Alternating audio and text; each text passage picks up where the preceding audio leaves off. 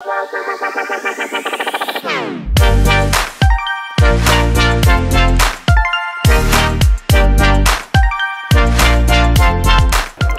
here we see the RMF500 of Raise3D, the new big industrial printer version from Raise3D. So we have a build volume of 500 by 500 by 500 millimeter, and as you can see we have an IDEX system, so we can also use both heads to print the same part in duplicate or mirror mode. And to be able to be that productive, you can store here up to 4 spools of 2.5 kg each. And you can go for the solution to have, for IDEX mode for example, to have 5 kg model material and another 5 kg of the same model material, or you can have 5 kg of model and 5 kg of support material. So that's really handy. You can print a full weekend thanks to the 10 kg material you can store. It's humidity controlled in these bags, so just controlled. It won't lose humidity, but it's controlled. And as you can see, the machine is really of industrial grade. You have the big screen, you have the high performance hot ends, and yeah, a very sturdy machine, so which the machine you can produce a lot. So here we see the sample parts of the RMF500 of Raise3D. So as you can see, there are different materials. So the RMF500 was made for fiber-filled materials, but now it's fully open, so fully open to the open filament program, for example. And you see that also not fiber-filled materials like ABS in high speed can be printed and then post-processed to a really, really nice part. And also the volume of the RMF500 is really big. It's 500 by 500 by 500 millimeters. And then you can print such amazing parts in PET that's filled with carbon fiber. So that's really amazing. Surface quality is outstanding.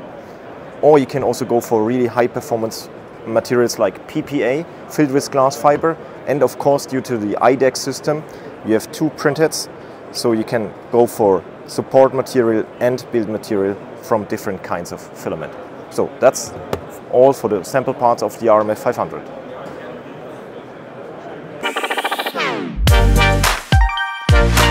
So here we see the MetalFuse solution of Raise3D. So a set of 3 hardware units that can provide full metal parts in the end. And it starts with the Forge1. So that's basically the printer that uses BASF UltraFuse filaments, so 316L or 74 pH in combination with a special support material to produce a roughly 20% upscaled part that is still with support and support structure and dense layers from this special support material. It looks like that, including a special raft that avoids shrinking in the later process. And then you bring these parts to the debinder. It's a catalytic debinder that gets rid of the 20% filler that's still in the metal by catalytic process. And then you bring it to the sinter, and in the sinter it will then shrink to the final format that you want to have, and then you have a 90-70% dense metal part, 316L or 74 pH, and that's a really easy process, starting with a printer, debinder and the sinter, and which you can achieve really nice high quality metal parts that are up to 97% dense. So here we see some samples of the MetalFuse from Raise. So this is printed on the Forge1. So basically you take your part which you want to have in metal later on, bring it to the ideal metal, scale it up by 20% so that it's bigger than the part you want to have later on. Then you bring it to the debinder, that would be step in here, and then you bring it to the sinter. So the debinded part is not here because that's not so stable, so that will during exhibition will collapse. So that's why we just bring the sintered part. That's basically the end use part already, but you can of course also go to polish it or to post process it, and then it could look like that.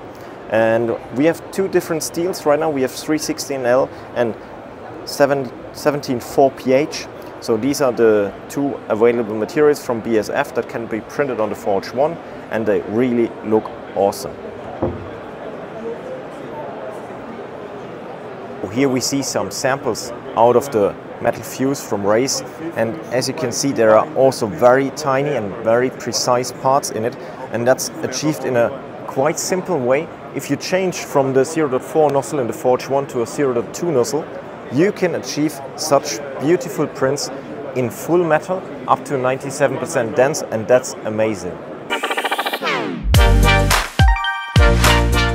So here we see the freshly launched DF2 from Raise3D. It's a resin DLP printer, and as you can see it's quite big.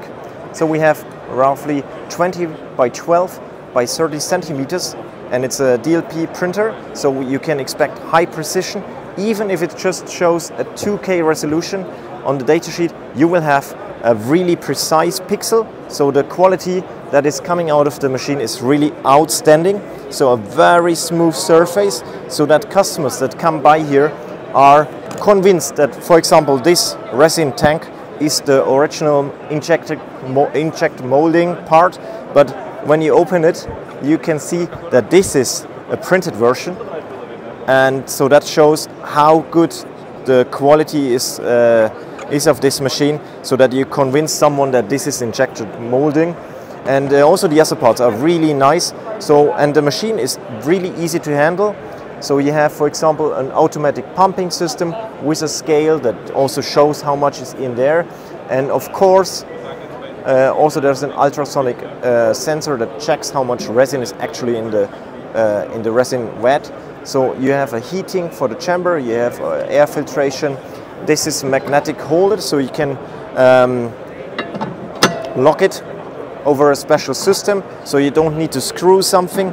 And as you can see, there is information stored on this one. So you bring, with the build plate, bring the information to the next machines, so that are actually, so this is the curing station, and this is the washing station, and you bring, with that information on there, you bring the information for the curing time, washing time, with the print, with the build plate, and that's really handy. So you can't make a mistake for that. And another nice feature that's on the machine is the magic layout. So if you have a print file and you click on magic layout, you can on the machine change the G-code basically, and if you want to, you can just fill it up or delete single parts. So that's really handy and makes it easier. If you just have one test print and you're satisfied with a test print, you can then just go for a full load of objects on the build plate, and that's really nice. So basically a very easy to use machine and a really nice set. So that will change the way people produce in DLP, I would say.